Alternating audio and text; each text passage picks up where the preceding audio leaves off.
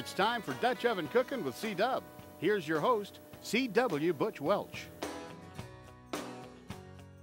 What we're doing today, we're going to do a prime rib, and this is between 6 and 7 pounds, and it's boneless.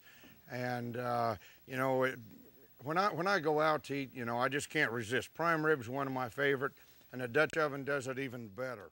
When I first started doing this dish, I would make it. I'd put a wire rack and just set it on the bottom of my Dutch just to keep that meat elevated. And I've since changed and done something different. And I just lay my meat, whether it's a prime rib or a brisket or even a big pot roast, I lay it down in that Dutch oven on a bed of onions. And this gives me a little cooking liquid. It gives me some added flavor.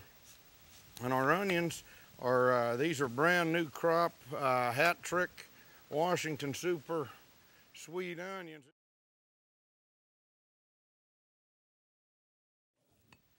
So the way we're going to prepare this today, what I like to do is I like to always rub my meat with oil. I kind of had that roast patted dry. If I can get this open with my slick hands, we can. We're just going to go along and let the wind help us spread out our Hat Trick steak rub.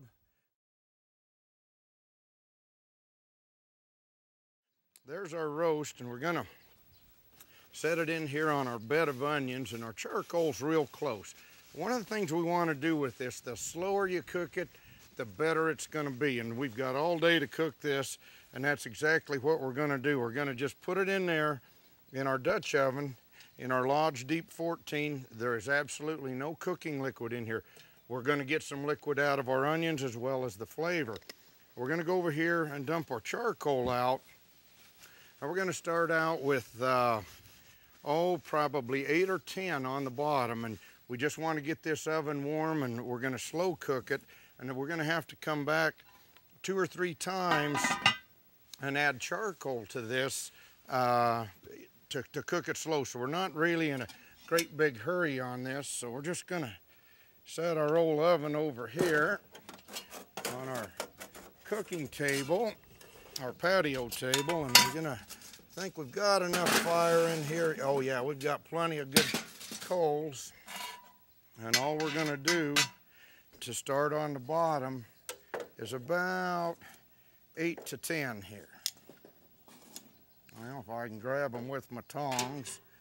And you know, this oven weighs about 28 pounds, so it's gonna take a little bit of time just to get this oven up to cooking temperature and start cooking, and we want to do it slow. So what we're going to do, we'll set that right on there, and we're going to come around the top with our briquettes, and we're not going to really bunch those up.